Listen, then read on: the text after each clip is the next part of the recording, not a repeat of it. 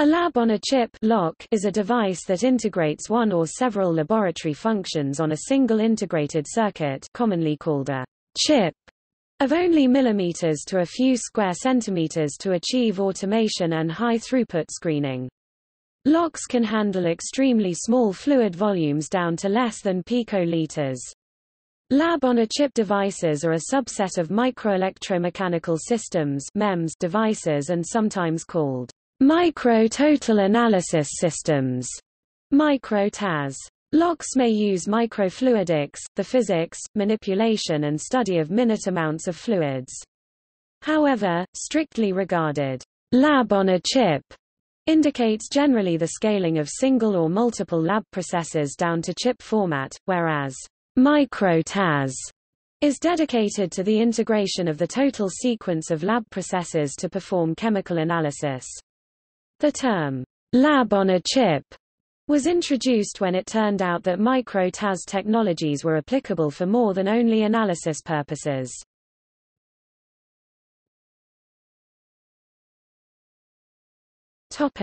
History.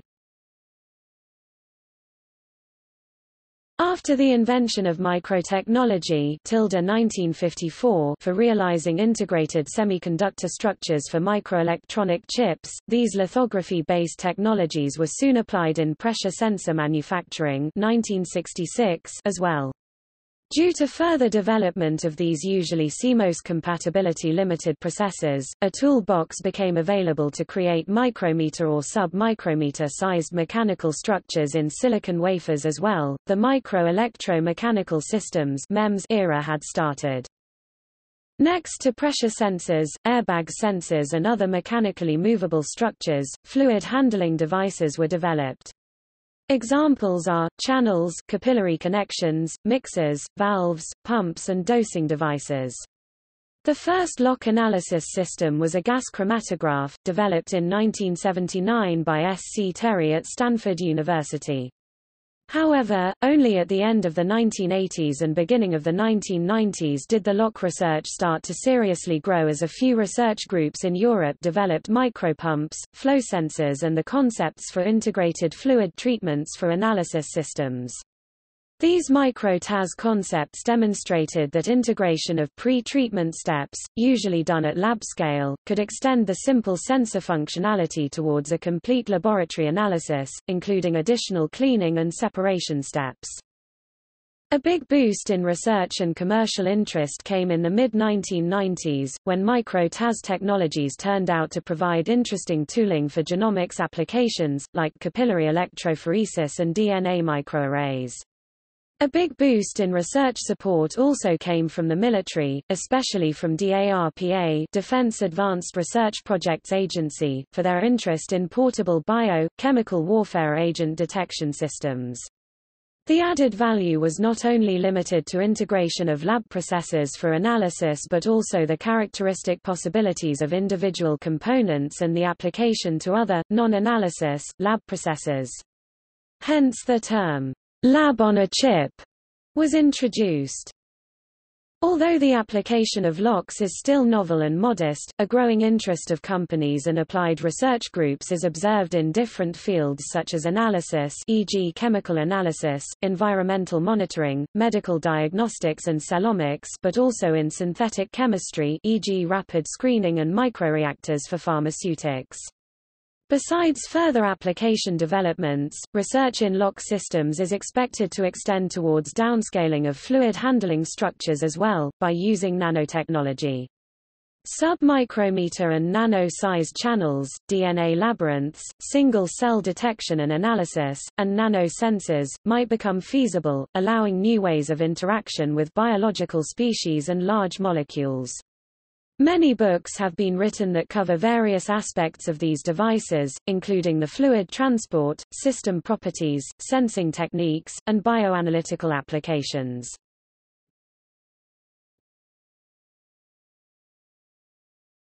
Topic: Chip materials and fabrication technologies. The basis for most lock fabrication processes is photolithography. Initially most processors were in silicon, as these well-developed technologies were directly derived from semiconductor fabrication. Because of demands for e.g. specific optical characteristics, bio or chemical compatibility, lower production costs and faster prototyping, new processors have been developed such as glass, ceramics and metal etching, deposition and bonding, polydimethylsiloxane (PDMS) processing, e.g., soft lithography, off-stoichiometry thiolene polymers (OSTEMA) processing, thick film and stereolithography, as well as fast replication methods via electroplating, injection molding and embossing. The demand for cheap and easy lock prototyping resulted in a simple methodology for the fabrication of PDMS microfluidic devices, escargot embedded scaffold removing open technology. This technique allows for the creation of microfluidic channels, in a single block of PDMS, via a dissolvable scaffold made by e.g. 3D printing. Furthermore, the lock field more and more exceeds the borders between lithography-based microsystem technology, nanotechnology and precision engineering.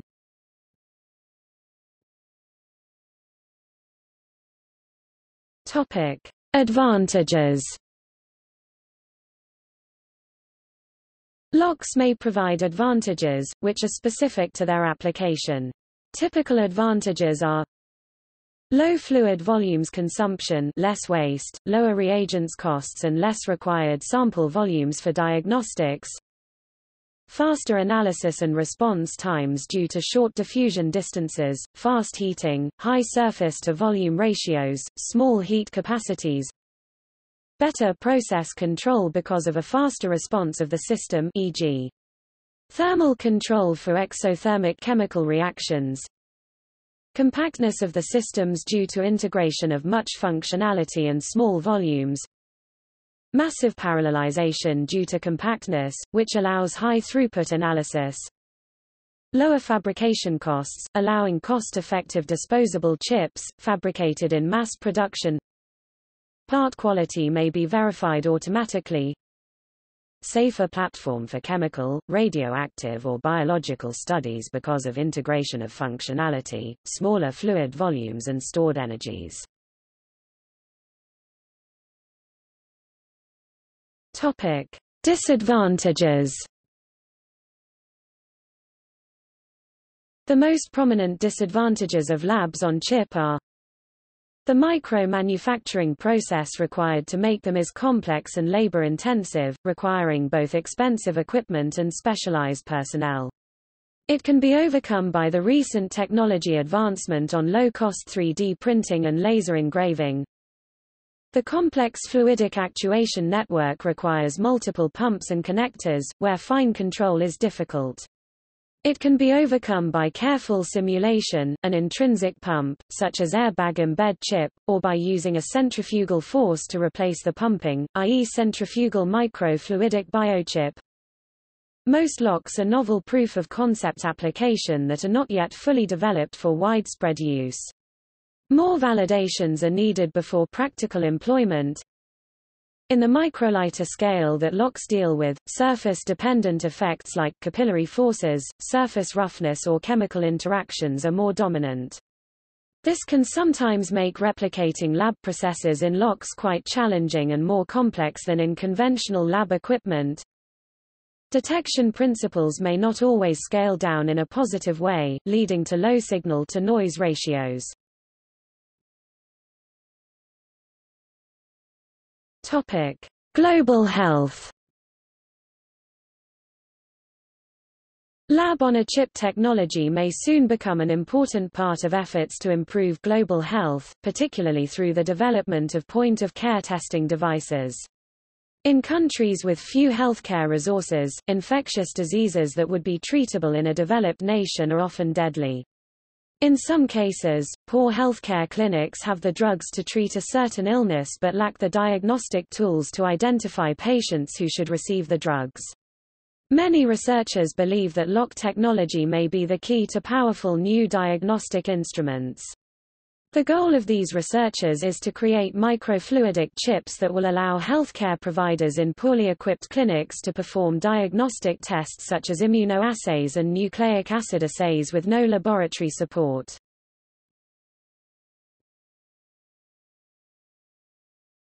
Topic: Global challenges. For the chips to be used in areas with limited resources, many challenges must be overcome. In developed nations, the most highly valued traits for diagnostic tools include speed, sensitivity, and specificity, but in countries where the healthcare infrastructure is less well developed, attributes such as ease of use and shelf life must also be considered. The reagents that come with the chip, for example, must be designed so that they remain effective for months even if the chip is not kept in a climate-controlled environment. Chip designers must also keep cost, scalability, and recyclability in mind as they choose what materials and fabrication techniques to use.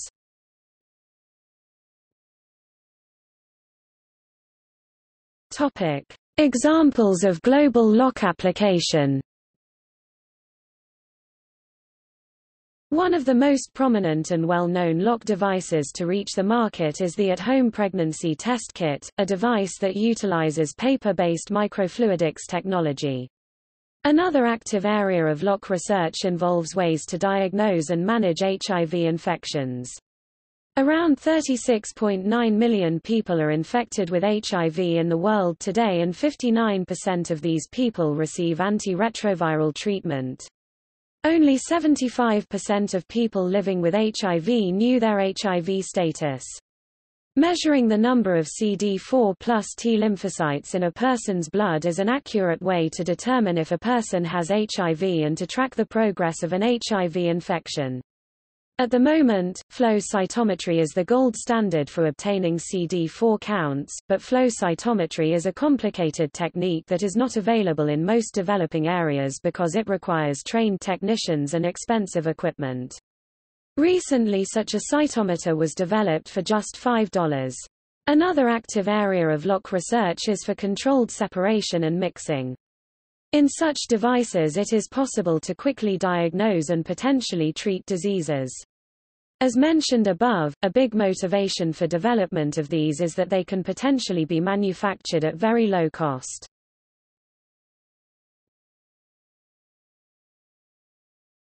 Topic: Plant sciences. Lab-on-a-chip devices could be used to characterize pollen tube guidance in Arabidopsis thaliana. Specifically, plant-on-a-chip is a miniaturized device in which pollen tissues and ovules could be incubated for plant sciences studies.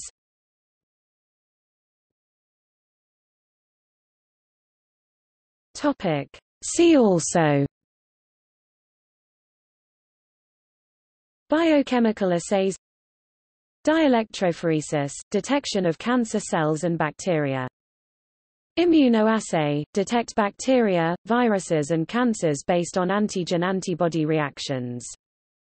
Ion channel screening, patch clamp. Microfluidics. Organ-on-a-chip.